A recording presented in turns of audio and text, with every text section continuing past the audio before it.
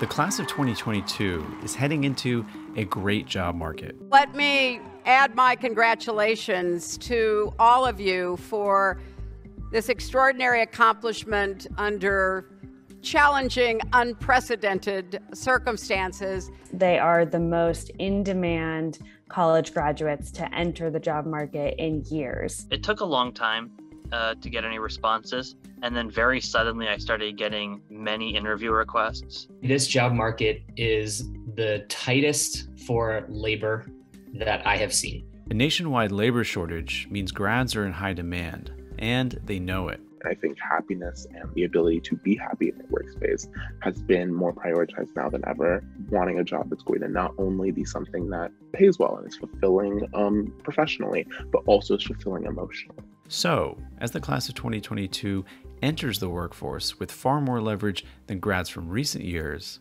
how should they approach the job market? I casted a wide net. I was looking for jobs everywhere, in New England, in the Southeast, on the West Coast. Top of line for many grads is salary. The pay was the most important thing for me. I have expenses. I know I will have college loan payments coming soon, and making sure that I am prepared for those is the most important thing.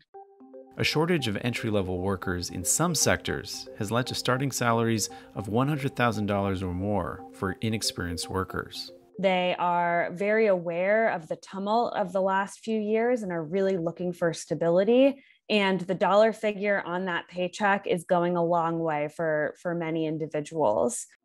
Flexibility is also important to these recent grads. Because new graduates can afford to be choosy, some are taking their time to lock in a new job.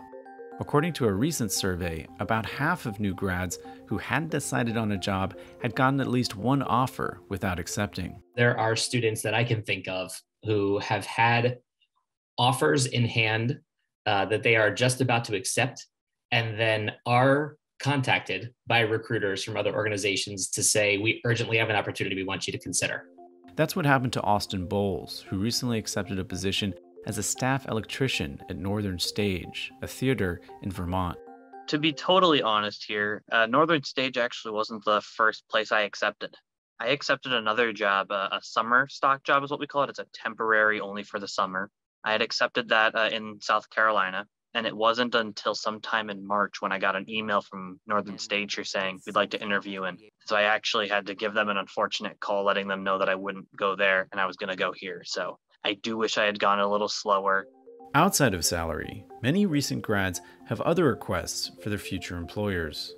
I'm a first-generation low-income college student, and I very much, yes, salary was something that was very important, but on top of that, I also wanted a company that was going to prioritize my work-life balance, and I also wanted to be able to do work that I felt very proud of, but also was very interested in. Eugene Thomas recently graduated from Yale. After interning at John Deere over the summer, he took a position with the company in Iowa. Students are very discerning and thoughtful about how the organization's values line up with their values. And that is certainly around issues of diversity, equity, and inclusion. And I felt really comfortable with the entire team of engineers at John Deere. I was able to visit Waterloo, Iowa at some point throughout the summer. Every single one of the members of the engineering team made me feel very comfortable. One of the biggest challenges for recent grads is housing, which has been made more difficult by the recent surge in rental prices. The place I'm currently working with here, the Northern Stage, they have subsidized housing, and that was a key factor in the decision. I am from New York City, and I guess there was some incentive to work in a place where cost of living is considerably lower than New York City and even New Haven, Connecticut. Median apartment rents are up more than 16% in the past year, and up 28% since January of 2017. They saw their families impacted by the Great Recession years ago. They certainly have seen people be impacted by the pandemic and corresponding employment crisis that resulted from that, and the tight finances that people felt during those times, and to some degree are still feeling. So I think the rental prices and the concern about where will I live and how will I finance this are connected to the salary conversations that folks are having. After years of working remotely, Grubb said many students want to get into the field. I have talked personally with a few students who worked for organizations as a summer intern, and those internships were fully virtual.